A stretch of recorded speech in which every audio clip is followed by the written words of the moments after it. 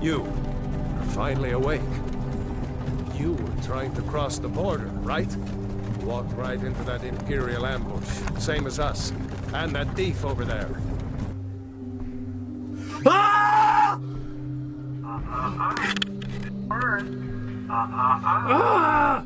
Stupid Todd Howard virus! I don't need another copy of Skyrim! Stupid bugs.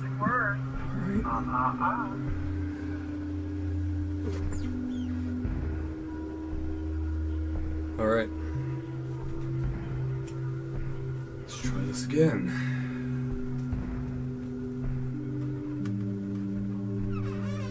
Okay. Here we go.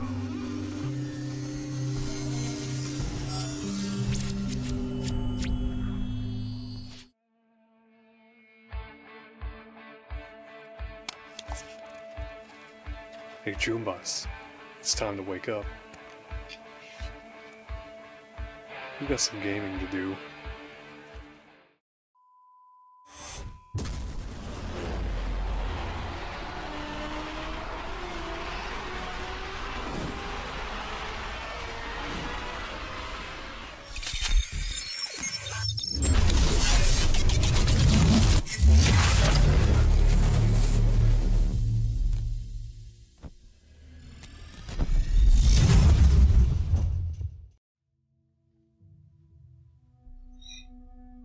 So, I think it's pretty safe to say that there's a lot of us out there pretty excited for Cyberpunk 2077. But I also think it's true that there's a lot of us out there who are a little bummed that it got pushed back to September. But that doesn't have to be such a bad thing. We're going to be getting a great game. But I know that's probably left a void for a lot of you until then, you know? So, I know of a lot of good Cyberpunk themed games. I know a lot of you are craving to get a little taste of the dark future. So why don't I show you some?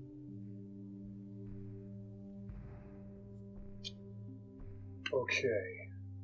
Let's see here. There we go.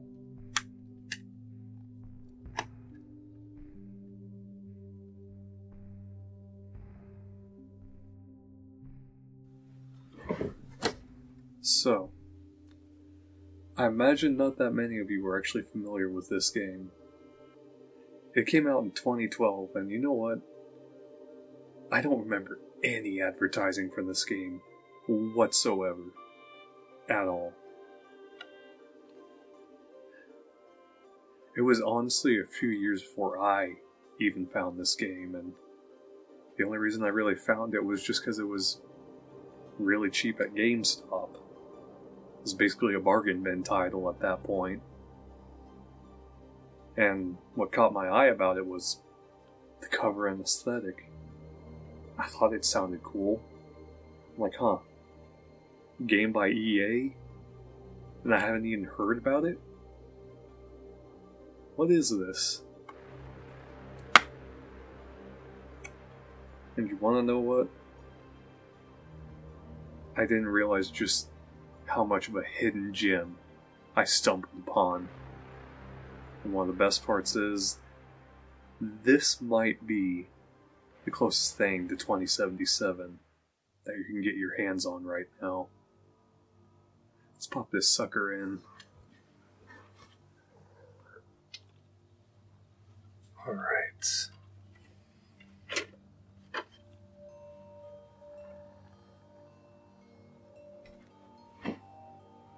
Now, when it comes to this game, you've got a couple ways to play. It's on PS3, PC, Xbox 360, and it's also backwards compatible on the Xbox One.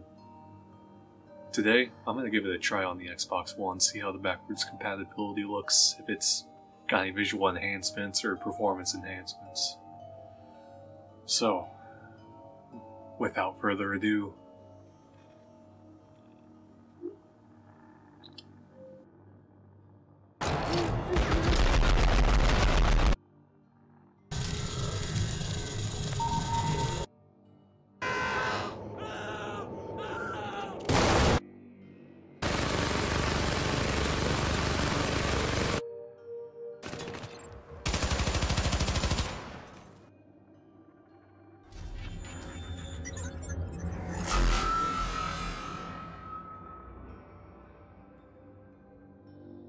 So, just as you'd expect from some cyberpunk, in the world of Syndicate, the megacorporations rule the world. Or, as they're referred to in here as syndicates. They introduce you to some brief history of this universe, explaining their rise to power and the technology that took the world by storm. The Dart Chip.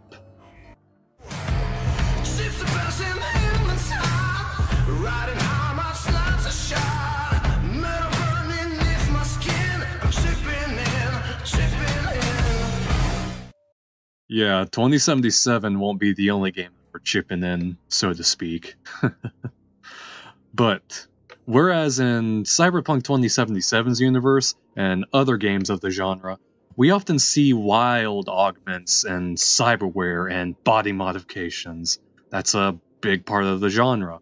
A lot of style over substance, over to speak. In Syndicate, though, it was this chip, this little neural implant that changed everything. And everyone who is somebody has one of these chips, and those who don't are nothing. Which in this universe is over half the world's population.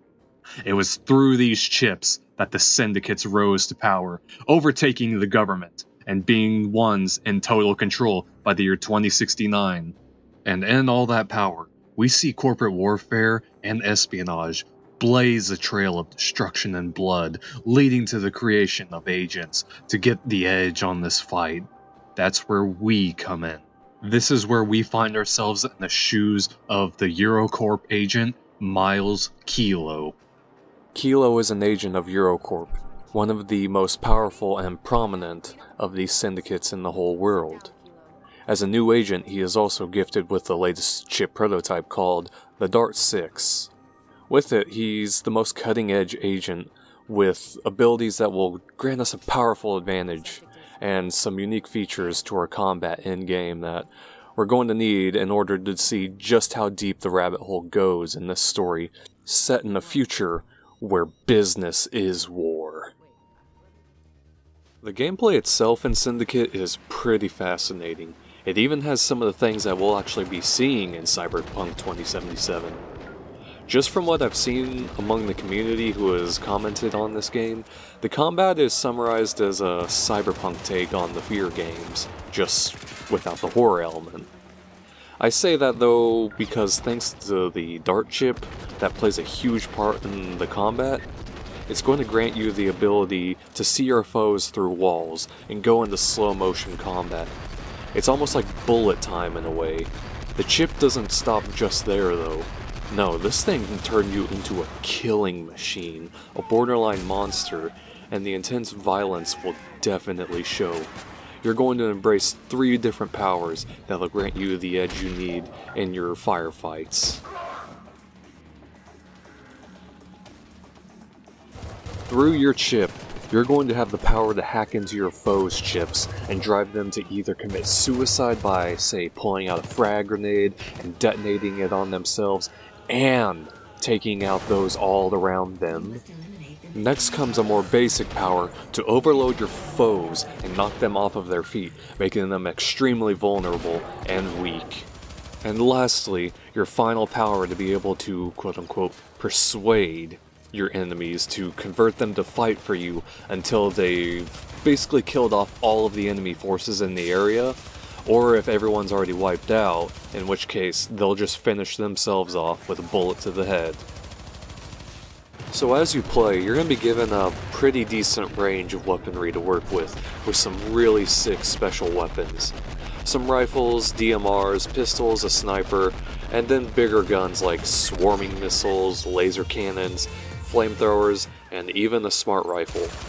You remember the 40-minute gameplay video for Cyberpunk where we saw the submachine gun that auto-locked and mowed down targets around cover and all that? Or even the smart pistol from Titanfall. It's pretty much the same thing and it's pretty entertaining. Then you can get your hands on a minigun and just watch it completely shred your enemies. We're talking blasted them limb from limb down to a torso or even ripping them in half. Oh yeah, this game did not hold back on the blood and gore. it becomes an absolute symphony of violence at times in the heat of battle. So much so it got some heat for it even.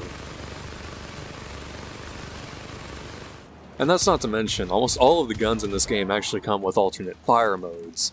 So, for example, feel free to turn that shotgun into, say, a long-range frag round shooting rifle. Or make that assault rifle into a DMR that can shoot targets through walls. Or maybe make that laser gun into a freaking laser cannon.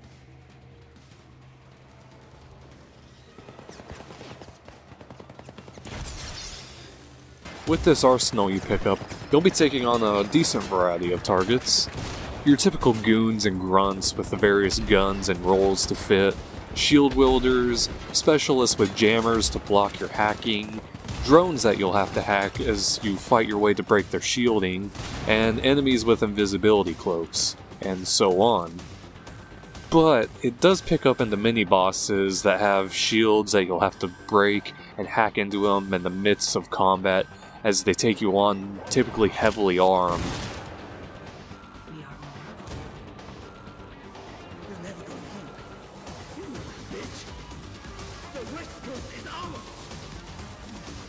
And in some missions, you'll have to take on enemy agents from other syndicates, having some interesting and very fierce boss battles as you take them on and their unique powers and skills. In doing so, though, you'll get the chance to be rewarded with their chip and make some upgrades to yourself.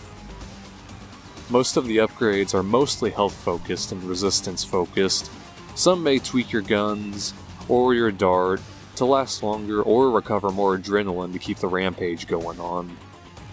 It's also worth noting that there's occasional puzzle sections in this game that may feel a little awkward, having to hack your way through various objects at just the touch of a button.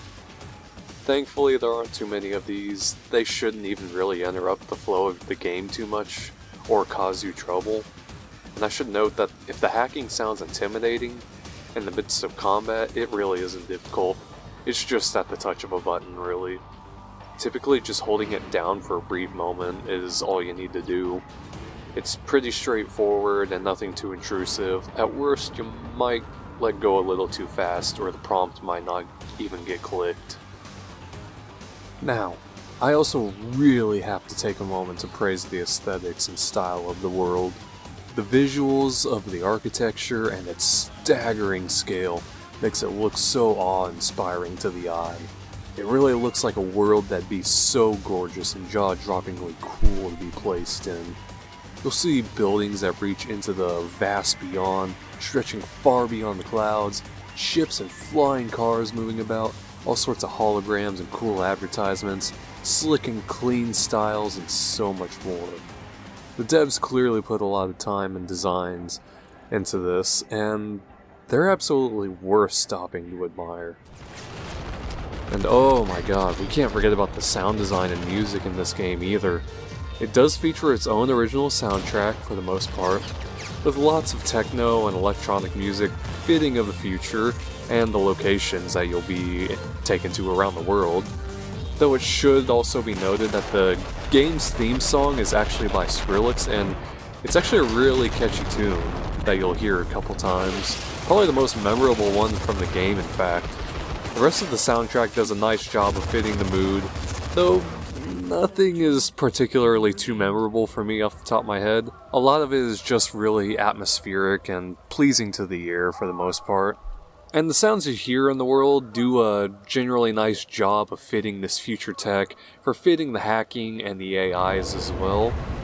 The guns, though, will sound like they are dripping with raw power and absolutely roar each time you fire them, each one properly showing off their incredible lethality. And looking at the voices for the characters, the main characters were done decently enough. At least for the main characters anyways. The voice of your partner named Merritt and your boss, the head of Eurocorp named Jack, both seem to be performances that really stood out well to me, personally. You just keep surprising us. Volunteering to sign up for the prototype despite the risk of brain cancer. A real prodigy, alright. Or was it the thought of getting your head examined by the very lovely Dr. Droll?